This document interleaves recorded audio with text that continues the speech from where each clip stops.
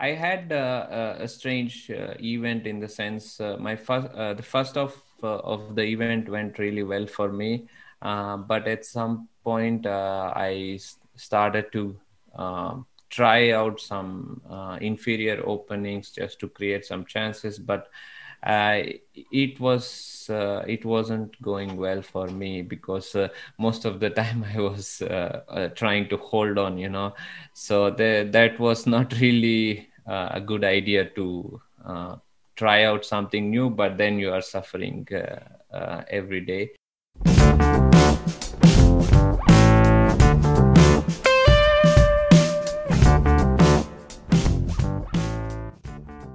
Dear listeners, welcome to another edition of the Let's Talk About Chess podcast.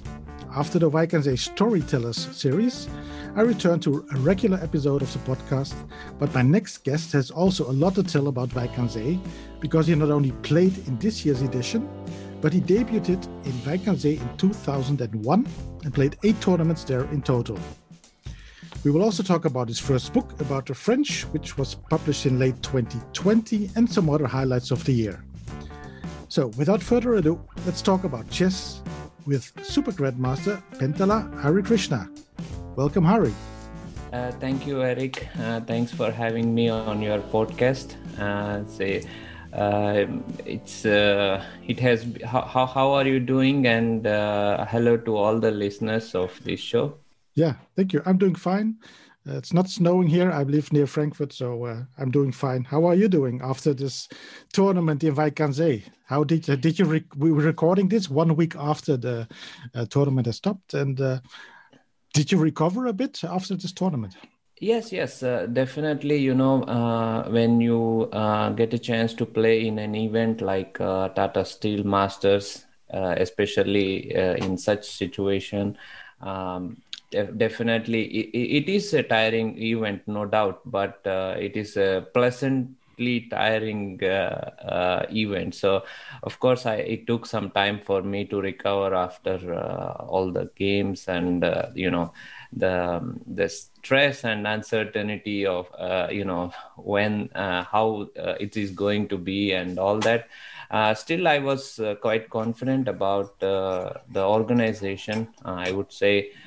They did an excellent job because it's extremely difficult to organize an over-the-board event, and despite all the challenges which are in place, to even think of organizing it is one thing, but to actually complete that event successfully without any kind of mishap during the event is a commendable job, I would say. And of course, this is really a special event for me personally, since Tata Steel is probably the first major or the first major event for me back in 2001. I played in Challengers. Me and Timur were fighting for the GM norms as well as the qualification for the those times it was called chorus, but definitely it's excellent to play in Tata Steel. Yeah, we'll come to some old tournaments a bit later, perhaps. I saw that some other players after the Tata Steel already played. Anton David played in Salamanca, I think, in Spain, played a tournament, and some others like Giri and Magnus already playing an online tournament again. How do you recover in general from a tournament? I think it is actually not such a bad idea to play another event to recover from the previous event. It may sound very strange, but sometimes when you are tired, you can also play good. But at certain moment it might take over. Like somehow, maybe the first 2 days or 3 days can go very well because you are in this mood. You have this practice. You looked over various openings and you are in good shape. But eventually, after a long event like Tata Steel, it's really difficult. But I'm glad that, they are playing as chess players and top chess players, we have to promote the game and of course, sometimes you would just want to go back and rest, but as top chess players, we have some responsibilities, and of course, even if Magnus takes rest, no one would say anything, but he wants to play and show his best chess, so it's great. Okay. You were invited, I think, in December, because two players who were originally planned for the tournament, Nepomniachtchi and Mamedyarov, they had to cancel. Exactly. And then you came in, yeah? Were you surprised a bit, or how was it for you? I was replacement for Mamedyarov, I believe. And it was in the month of December, and of course, I was invited well in advance, unlike, Donchenko had to come probably like 2 days before or something.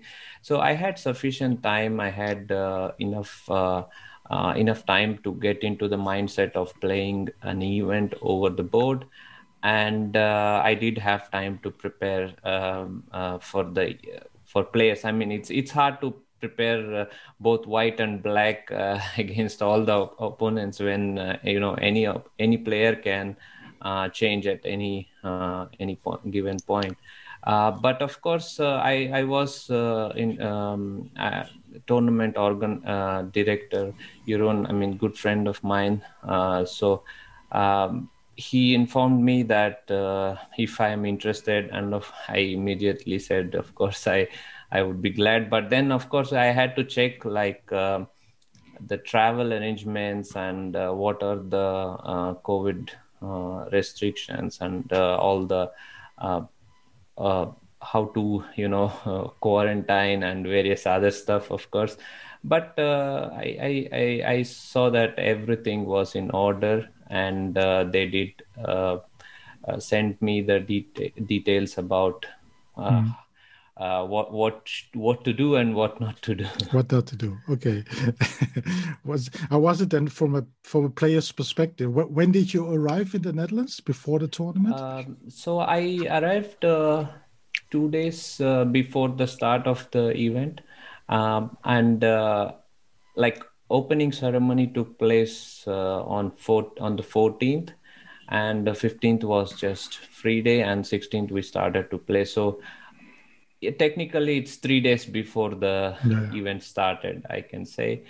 Of course, it's a special situation, as all the restaurants and everything are closed for sitting. They do deliver, or you can go to the restaurants and take away.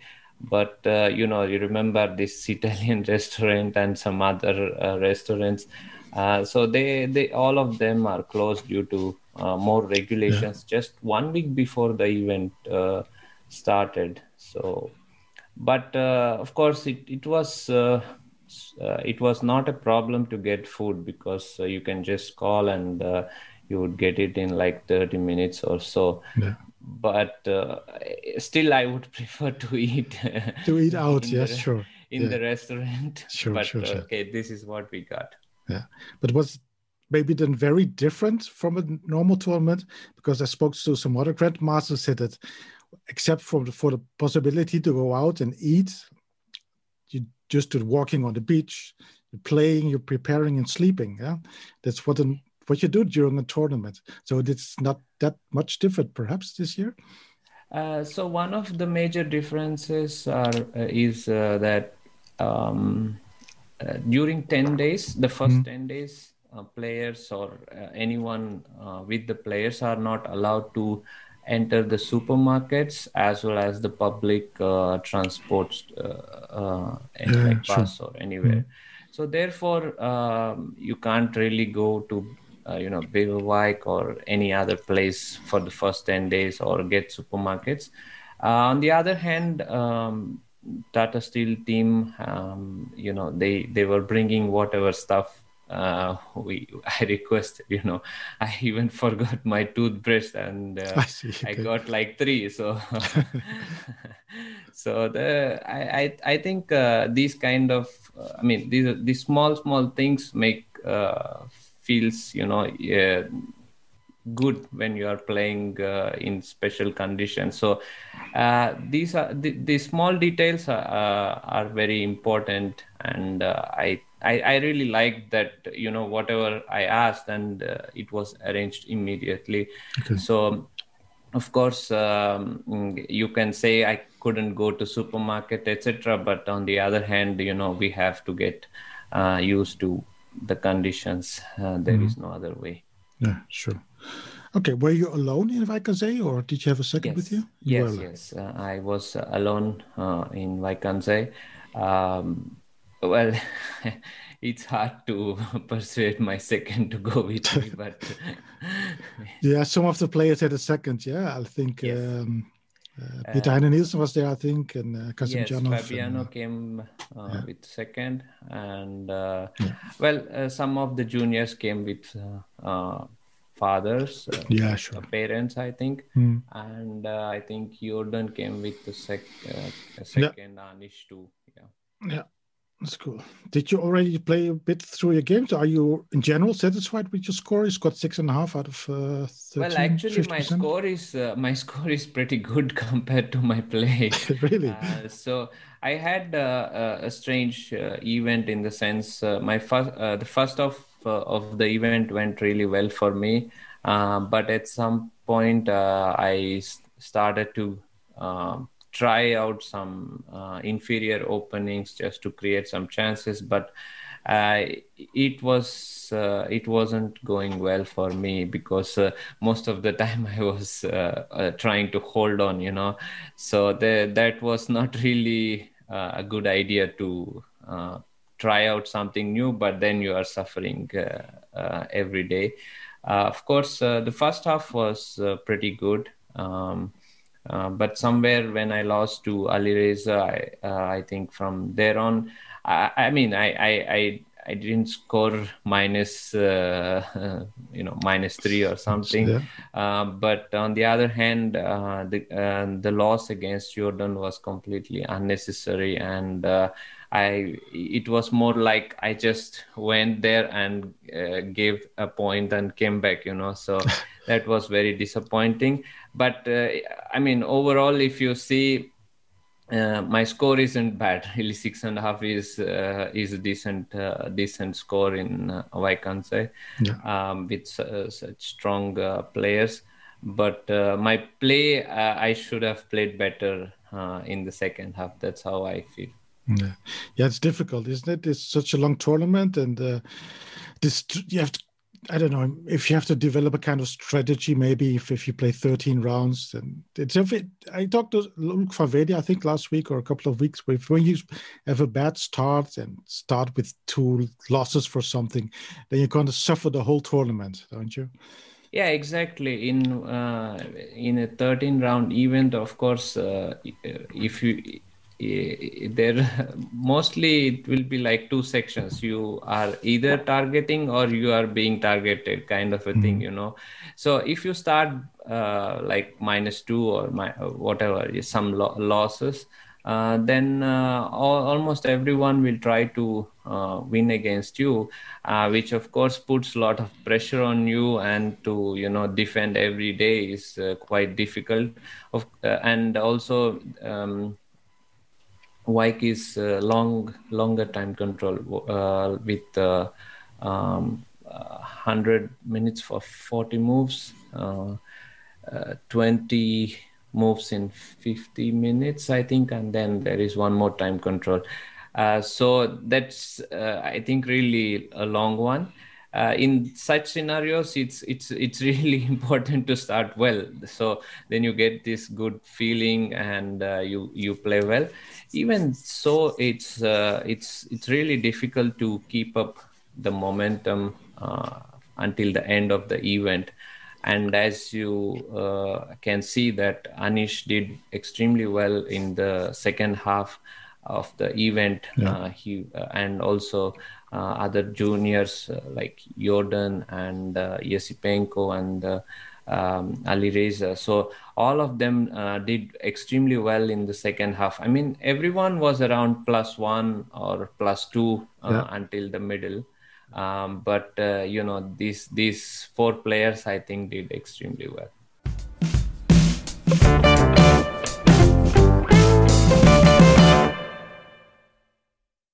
Yeah, they were the youngest players then in the tournament. It's quite interesting to see that you were the oldest participant. Did you realize that before you went during the tournament?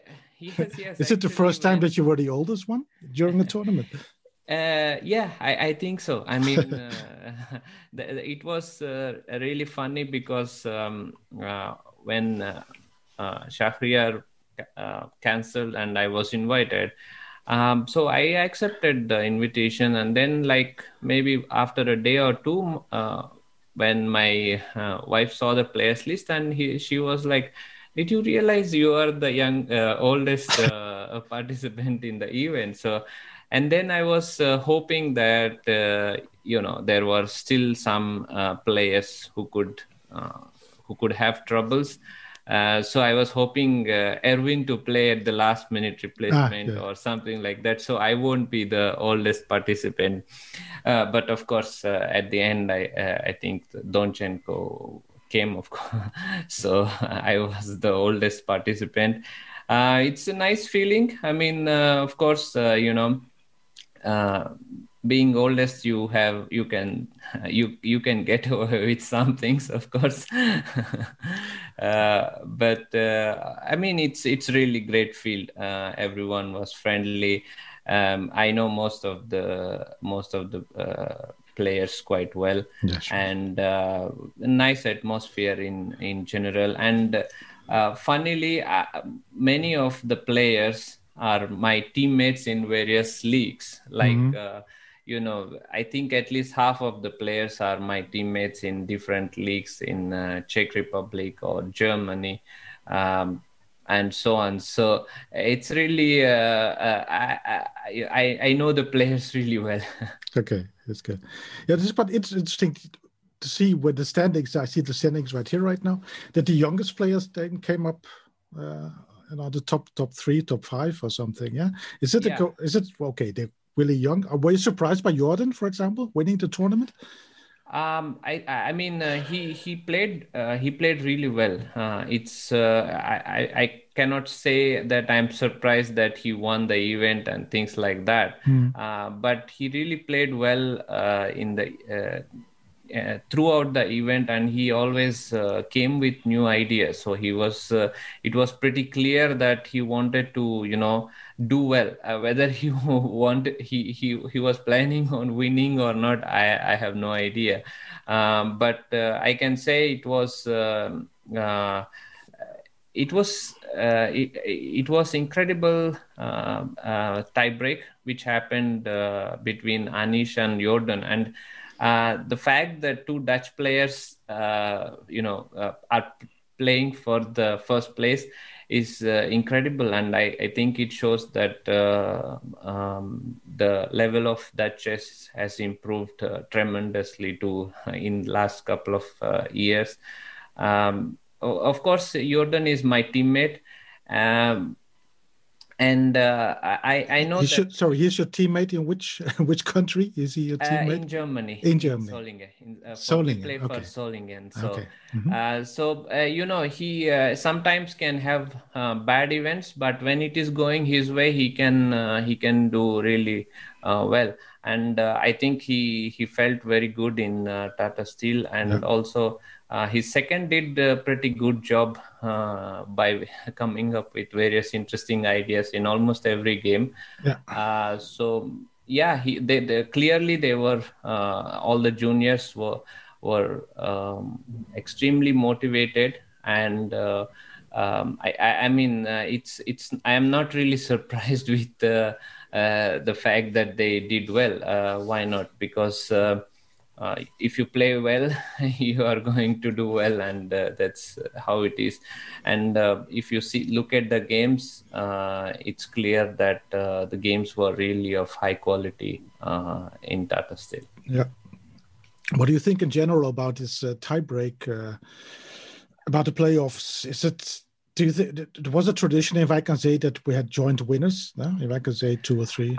But do you think we need a winner, a specific winner, by doing a tie-break?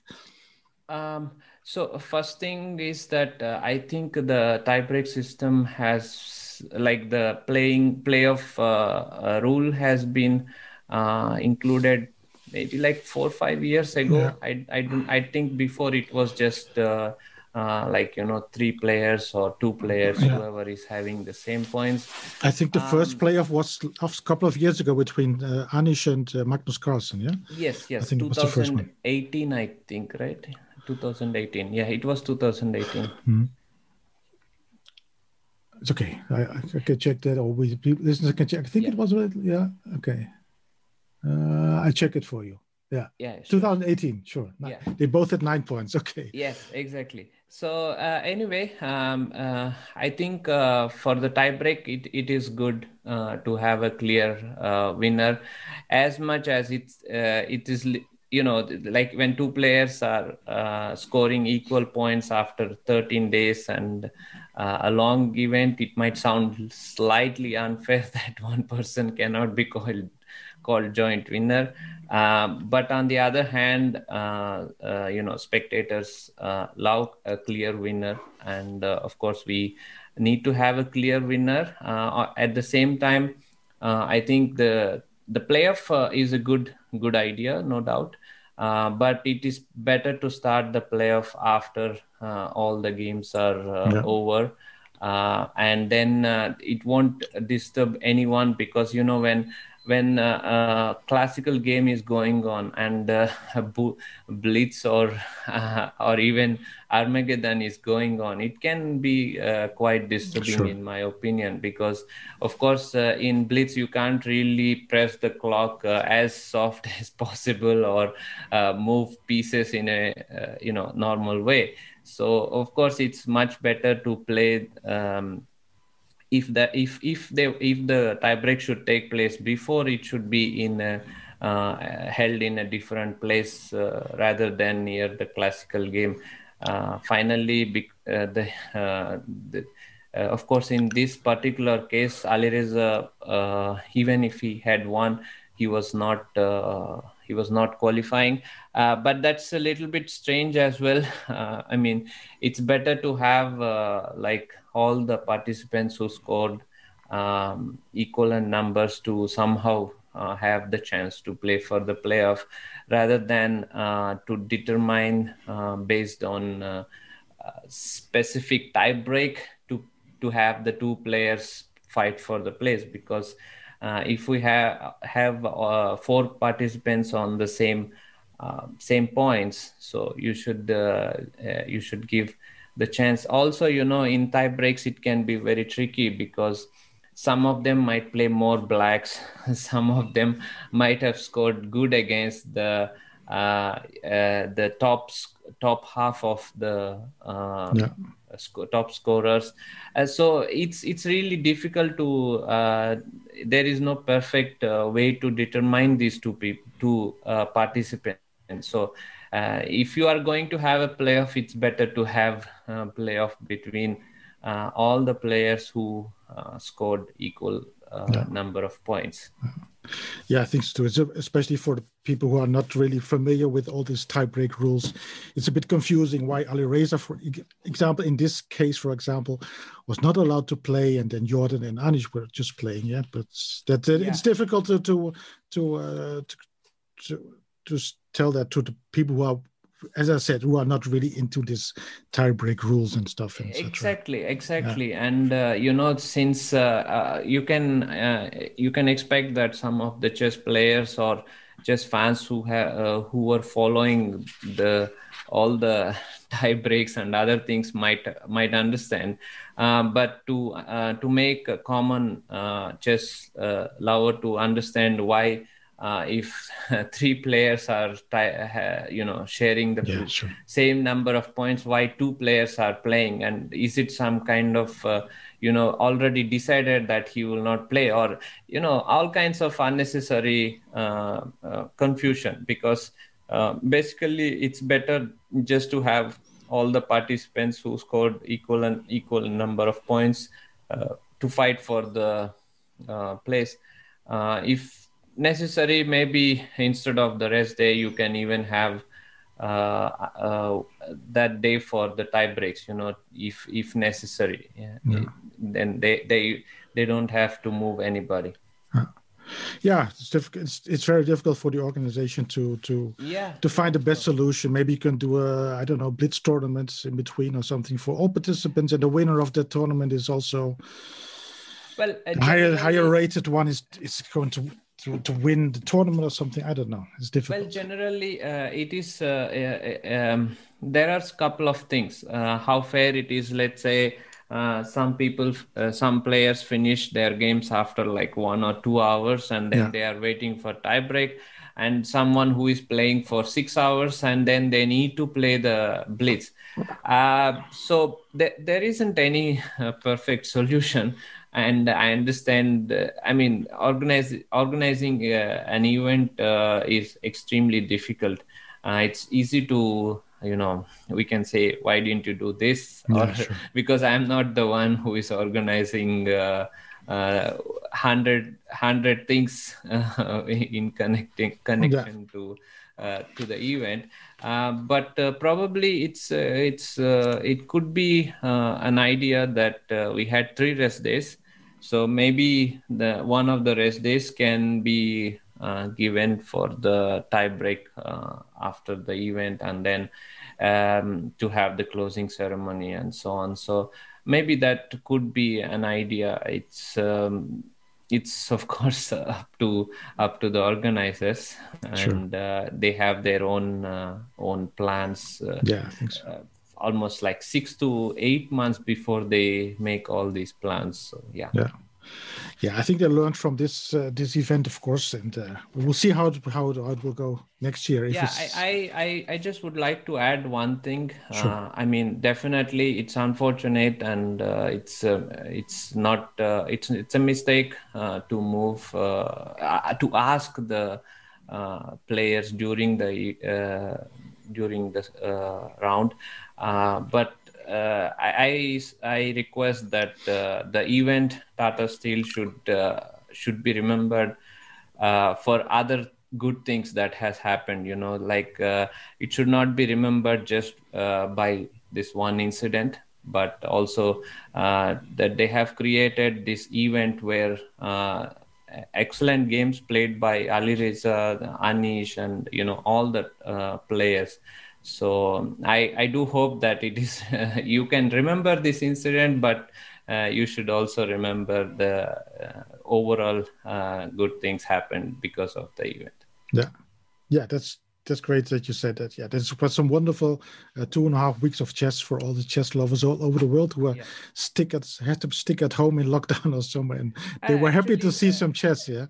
Well, actually, it's. I can tell you I won't say it a difficulty or I did for anything, but basically we had to have an antigen test before every rest day. So in total, I had like 2 PCR tests and 4 antigen tests. So all this is to this is not just for us, but everyone involved with the organization, press, and many members involved in the organization. It was really strict. So we had to sacrifice probably from players' point of view a little bit, but if you see, everyone was with masks throughout the game time every day.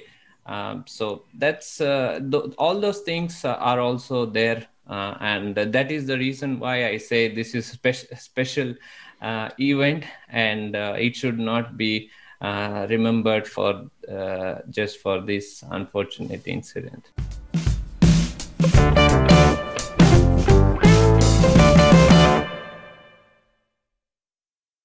Okay, let's move on a bit. As I said early on, you played 8 times in Wijk aan Zee now. The first time was 2001. You were 14 years old. I think you were not the youngest one, because I think Timur Rajabov in the B group was 13, I think. Yes. He was 9 months. 1 year old, 9 months or something. Yeah. What do you remember from that first time, Wijk aan Zee? Many things. Whenever I go to Wijk aan Zee, I remember the hotel where I stayed, and that was the first time I saw snow in my life. I was. It was the first time I played an event abroad, in the sense. Closed event, where I could make my GM nom, and I did play at the Chess Olympiad before coming to Wijk, but I have never seen snow in my life. So it was, I used to watch in movies and so on, but it was great feeling when I came to Wijk. And I do remember someone asking me, "How do you like the weather?" I said it was fantastic, and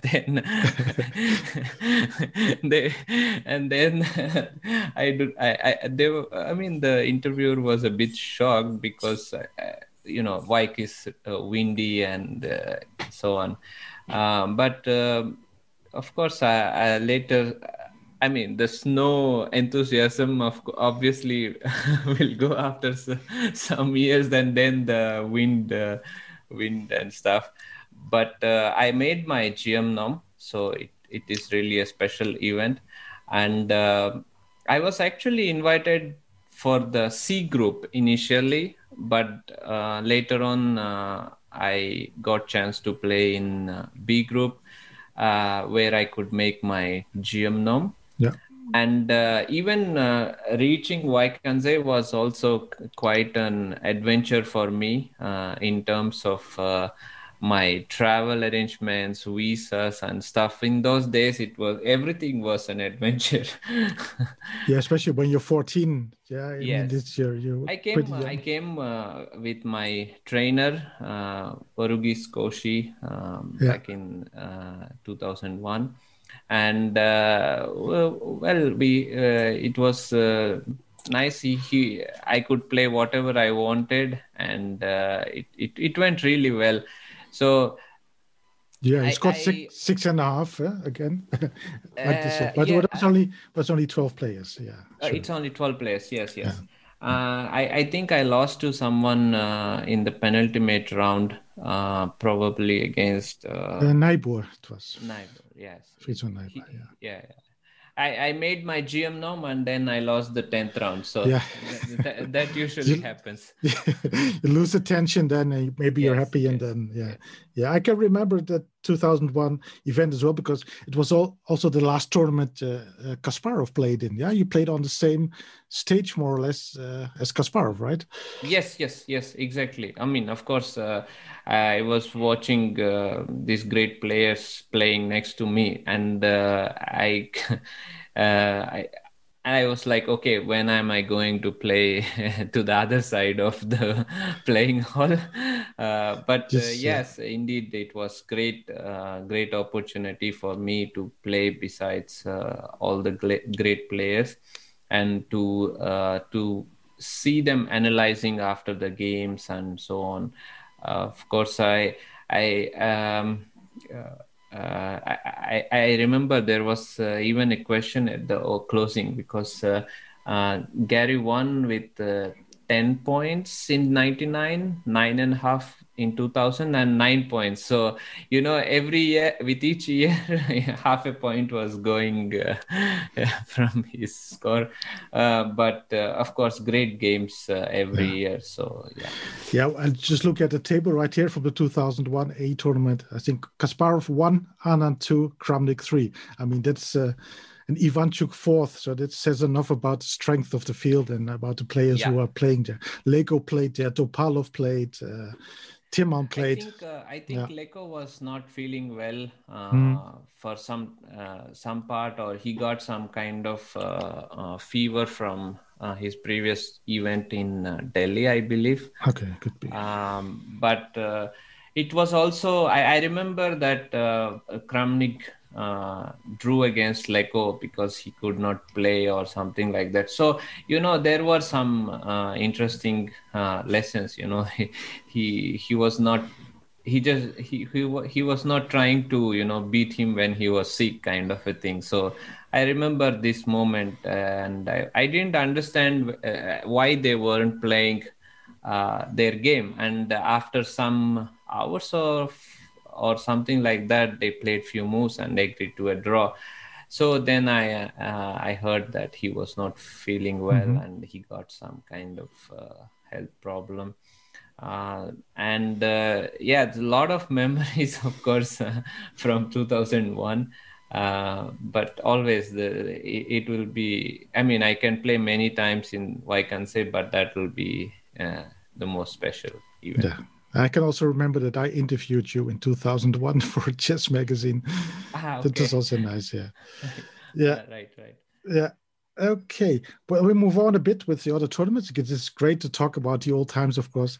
One of the most important victories in Wijk was, I think, 2012, but when you won the B group, right? Yes. Because you were a bit maybe not really in a good form or something in the years before, or you maybe a bit stuck or something on a certain level. But 2012, winning the B group was very important, and you jumped over the 2700 1 year later. Can you tell me something, how important that was, that moment, to win that tournament? I think it all started like pretty much from 2010. So it started with the Asian Games, actually, and then Asian Individual Championship in 2011, which I won. Yeah. And then I got invited to play in the B group of 2012, Wijk. And I was already close to 2700, but I haven't crossed 2700 at that time. So I really wanted to win and to qualify for the A group. And I started with 3 victories, and after that I didn't have any kind of problem to keep the momentum. But in Wijk, it happens that whoever is leading at the end of like the penultimate round or something goes wrong, and then you are always in a tense situation in the last round. But eventually I managed to win the event, and I must say that it is really a very important victory to cross the 2700 barrier, and not only that, but to fight against the top players. Naturally, after that, I crossed 2700 by the time I was playing next Wijk A group. Yeah. And since then I'm above. Yeah, that's cool. Yeah, did you kind of stabilized? Yeah, it was also helpful then. When did you move to Serbia, and when did you decide to have a base more or less in Europe? And how important was it for your game in general? Because I get the impression that you stabilized. You're a very stable player since, I don't know, since 2012 or something, at least 2700 or above, and top 20, top 10. Tell me something about it, moving to Europe. So I was above 2700 since 2013. Apart from one list, I might have dropped to 2690 or 80. My highest was 2770. I think in 2016 or 17, one of these list. I moved to Europe in 2015. Of course, one of the major things, obviously, is the lesser travel.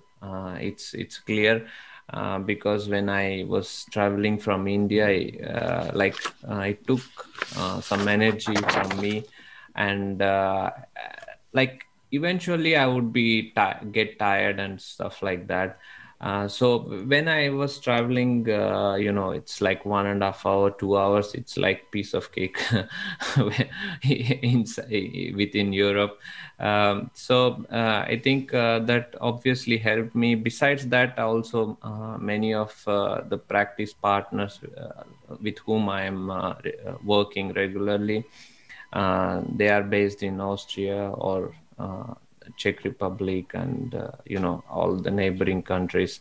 So it was pretty easy to organize the camps for travel and everything else.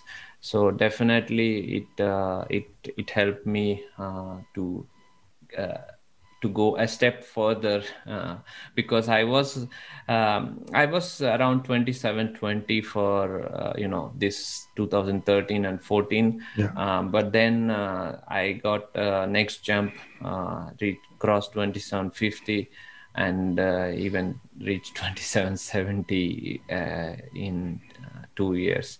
So this was quite useful, and then me and my wife moved to Prague, and since 2018.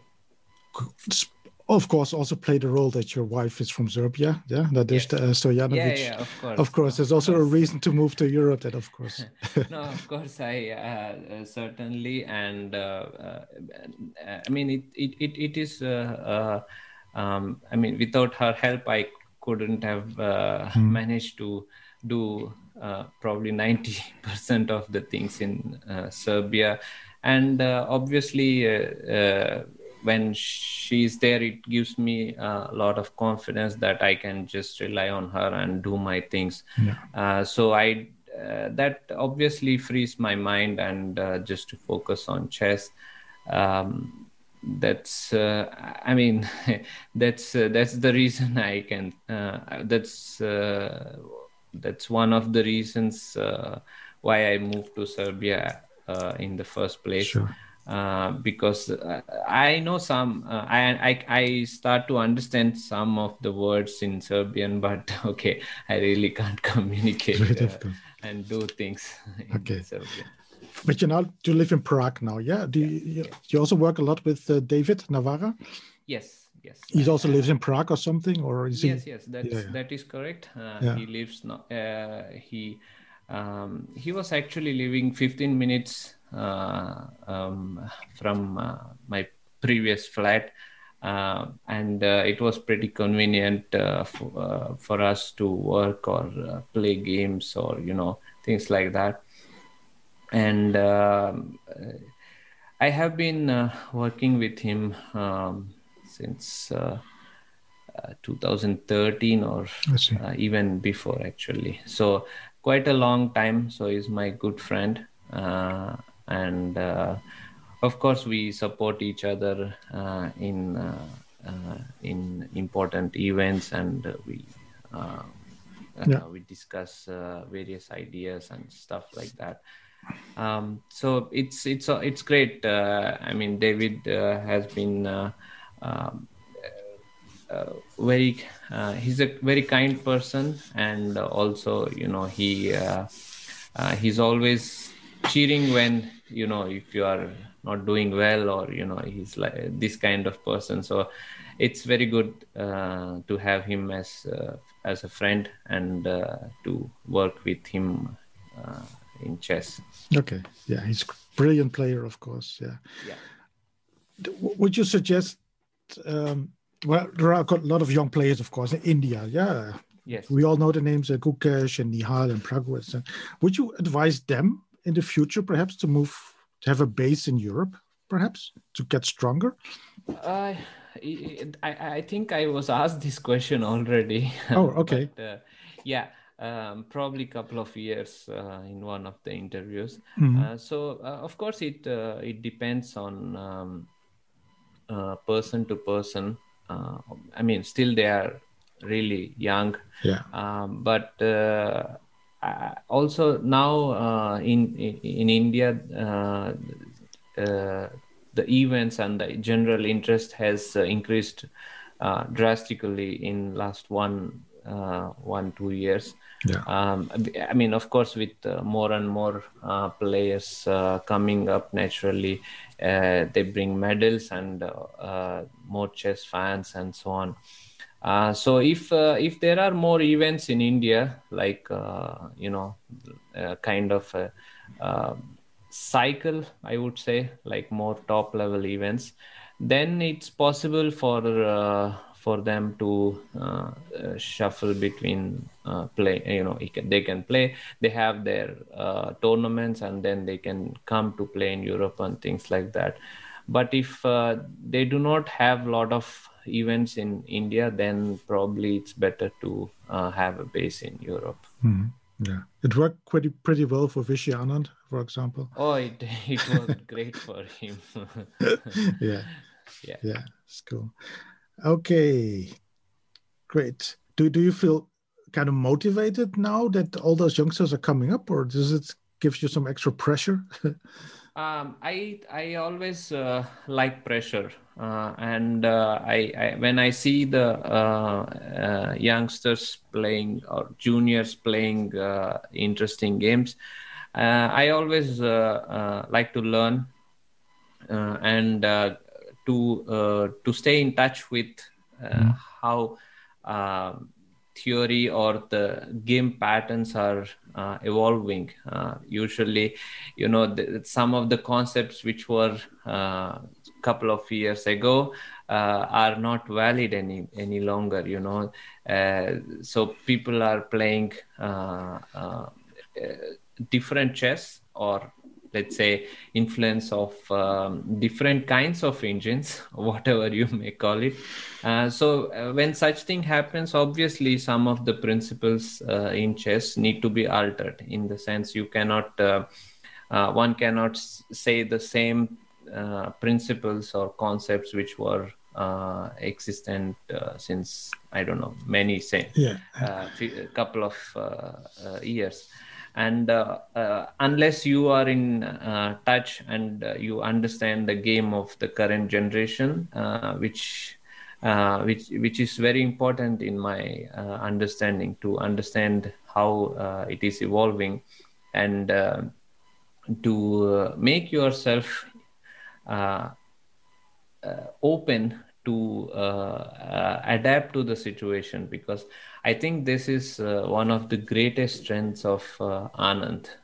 So he was probably like in the bridge between the computer and before computer, because he was good with he was good before engines started becoming stronger, but then he was probably the best player who adapted using the engine and take the maximum benefit. And then also later on, various youngsters and so on. So I believe that's always good to have youngsters. Of course, it will always be a healthy challenge, and they also bring freshness into the team when we are playing team events. And when I'm discussing some ideas or various chess concepts with them, it's great to have inputs from these juniors. Dear listeners, I hope you enjoyed the first part of the interview with Super Grandmaster Pentala Harikrishna from India, in which we talked about the TATA Steel Chess Tournament 2021. In the second part, we're going to talk about his first book, Beat the French with Knight c3, and about his plans for the future. There's also a great story coming up about his meeting with the former world chess champion. Subscribe to the podcast to receive the next episode automatically. This helps me to keep the podcast going and to reach more chess fans and listeners.